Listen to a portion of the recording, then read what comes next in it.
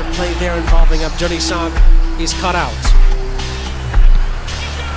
Nazan, early ball over the top.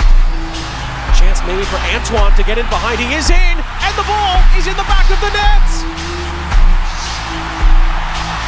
Frantzdy Pierrot looks to have won it for Haiti in stoppage time. Haiti have come from 1-0 down. They're 2-1 up, deep into injury time. And Frantzdy Pierrot scores his 7th Gold Cup goal of his career. It could be worth its weight in gold for Haiti. Well, they've been the more likely of the two in this second half. Pierrot is smart here to let Antoine run onto this.